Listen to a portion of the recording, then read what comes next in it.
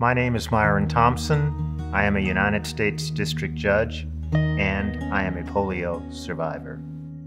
I was completely paralyzed at age 2. It was 1949 in the segregated South, and people like me didn't receive adequate health care from white hospitals.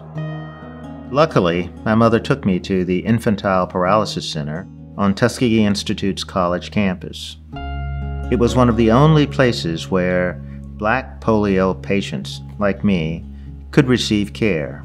And thanks to my caretakers, I now walk the halls of an historic courthouse in Montgomery, Alabama, a courthouse that played a significant role in the civil rights movement.